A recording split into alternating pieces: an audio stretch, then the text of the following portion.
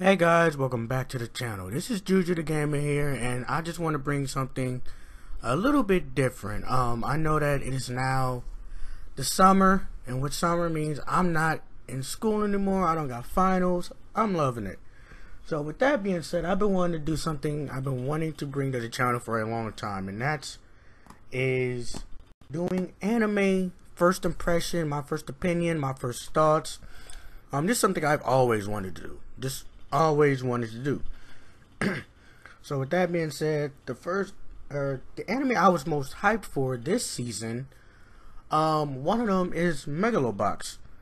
Now, Megalo Box is a celebration or a tribute anime dedicated to the 50 years success to the legendary boxing anime Asta no Joe. If you have not seen Asta no Joe, I highly recommend it. Highly recommend it.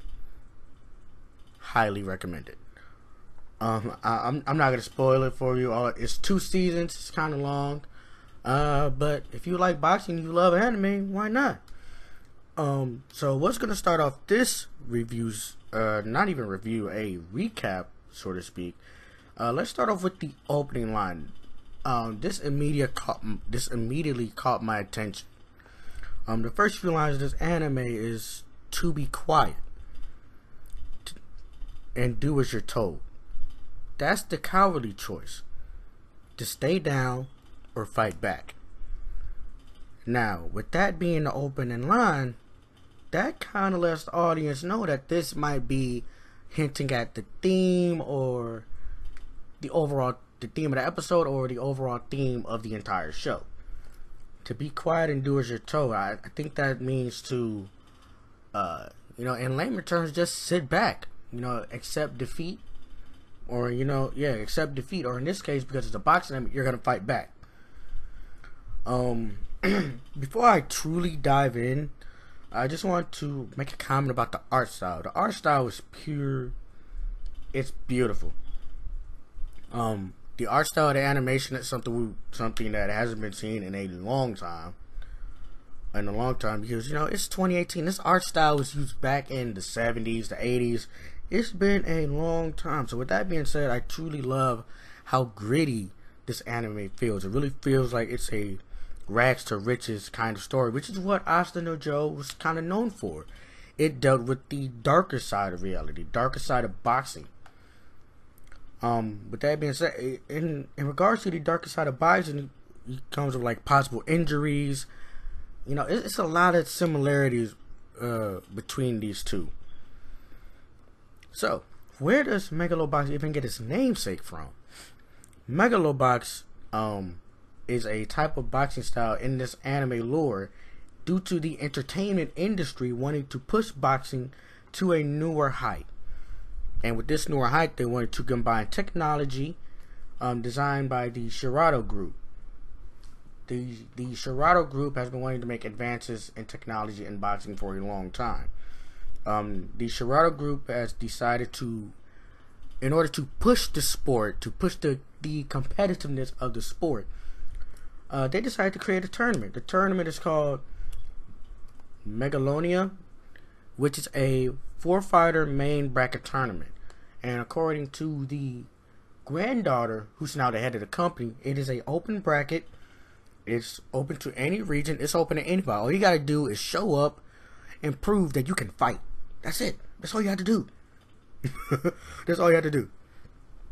So, as I'm, watching more and more into this this is just the first episode. As I'm watching more and more into this episode, we come across Gansaku Nanbu, who is the manager of Junk Dog. Junk Dog is the main protagonist of this anime.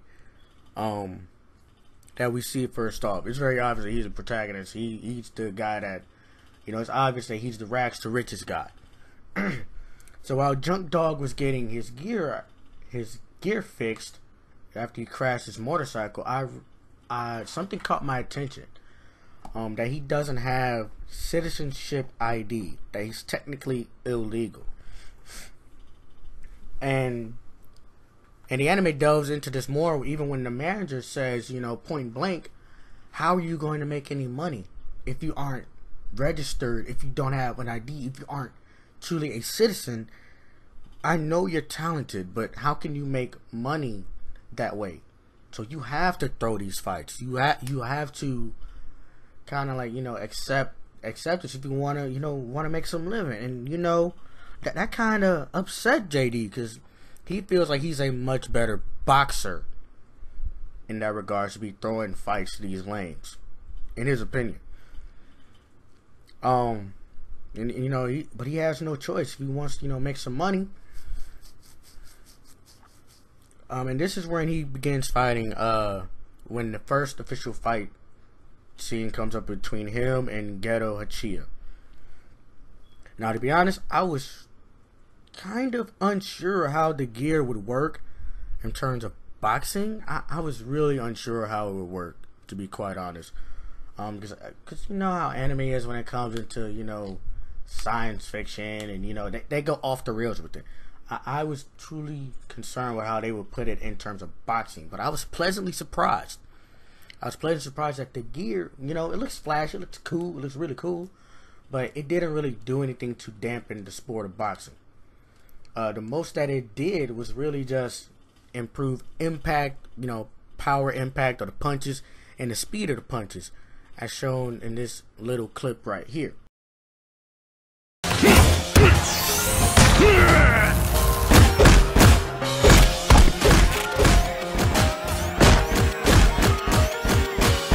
Now as you see, the power by the gear has been boosted somewhat. You can tell that anime adds more emphasis on how much more powerful the punch has gotten. But in that same regard, what I did find cool about the gear was that the trainer's not yelling into, he's not yelling over the crowd. He has like a little headset on and he's talking into it, and JD, he has like an earpiece. You can hear it from his ear. And I thought that was really interesting. It's like, okay, that's kind of different. They kind of changed that. The trainer's not yelling over the crowd. He's not screaming his head off. He's just talking kindly to his fighter. That's cool.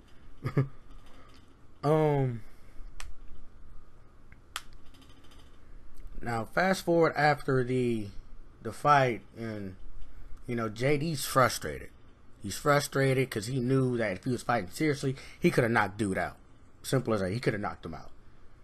But as evidenced by this picture, he got paid, so he had to make some money. And with that being said, he had to, he wanted to be off on his own, Batman style. So while he was on his own, he kind of almost crash landed into Yukiko, I believe that's her name, Yukiko Shirato, who is the head of the Shirato company, who's in charge of the tournament. He almost crashed into her while he was just driving his motorcycle.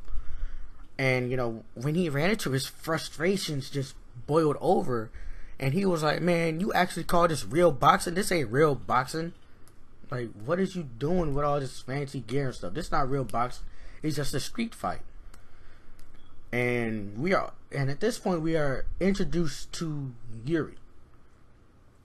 Yuuri is the big honcho. He is the boss. He is the champion of Megalo Boxing at this point. He is the champ.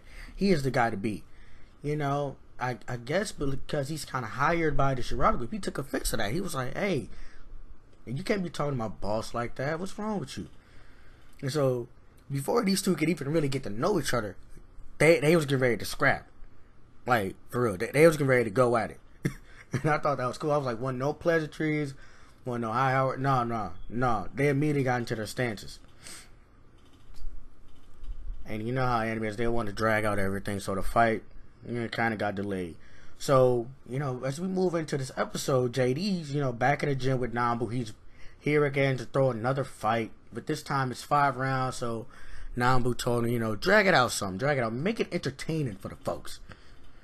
But, and this is when the plot twist happened. This is when the curveball was thrown. Yuuri, without any manager, without any people representing his rider group, just showed up. Not only did he show up ready to fight. And he specifically said, I have unfinished business with you. And he was talking directly to JD. And I was like, ooh, this is getting interesting. I mean, they about to scrap. They about to fight. And so, you know, Nanbu was like, hold on, man. Hold on now. This the champ. This the champ. I don't know if you're ready for this, JD. I'm not about to have you look like a fool out here just because... Yeah, I'm not about to have you... Sorry, I was looking at my notes. I'm not about to have you look like a fool out here and get potentially destroyed by the champion. That's stupid. But, you know, JD, he was like, you told me that you believed I could truly hang with the best of these boxers. And now you're telling me now you don't have any faith in me. You don't believe that I could put up a good fight. And so JD, in his frustration, he kind of forced the trainer out the ring, and then he threw his earpiece at him. He was like, trust me, I want to see for myself. I want to see for myself if I can truly hang with these type of fighters. And so, you know, at the end of the episode, there's two of them was talking smack. They was like, okay, we about to go. And so